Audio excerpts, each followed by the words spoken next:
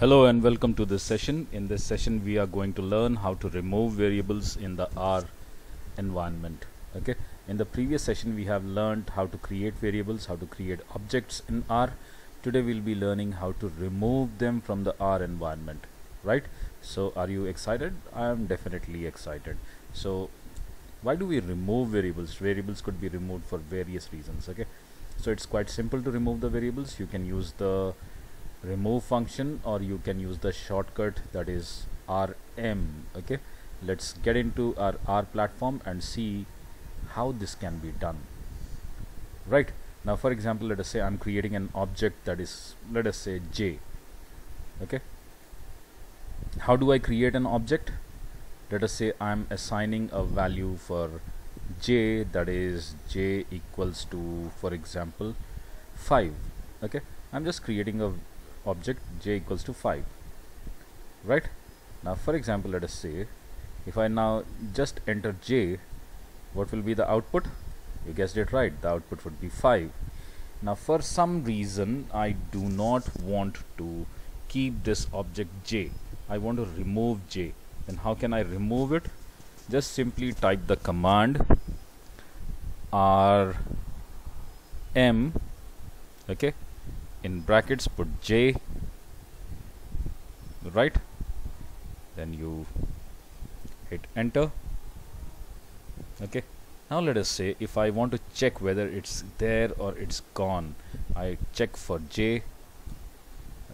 Can you see my object J has vanished? Now what happens is usually this frees up some memory so that R can store more objects. Okay, although it does not necessarily free up memory for the operating system, but to guarantee that the use of which performs garbage collection or releasing unused memory to the operating system, R automatically does some garbage collection periodically. So this function is not that essential, but still you should know how to remove it. Okay, now variable names are case sensitive, you should remember this, which can trip up people coming from a language like SQL or Visual Basics. Now if I'm just using different when I'm using different fonts or different cases, I can get different. For example, let us try. Now let us say if I'm writing variable, I'm creating an object. Okay, this is variable. Okay, now variable equals to, let us say, 17. I've created a variable 17. Okay, now I just want to see what is this variable. I just write variable, then what should be the answer? You're right, that's 17. Okay, now as I told you, that's case sensitive. Now for example, let us say if I write this in caps, I am writing variable in caps. Now I hit enter, error. Okay, so you should keep it in mind that when you are creating objects, the object should be, you should know which case you are using. Okay, now same thing, if I want to remove this variable, how will I remove? I'll just say RM brackets, in brackets I'll write variable. Okay, now I hit enter. Supposedly the variable must have gone. Now if I check variable,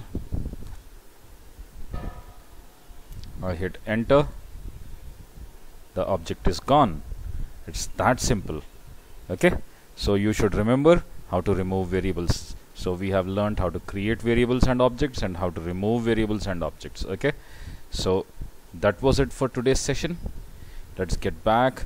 So you can get in touch with me on LinkedIn, Facebook, Twitter, and you can write to me directly at rajeshdurbala@gmail.com.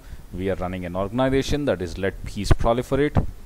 You can visit our Facebook page, www.facebook.com/letppro.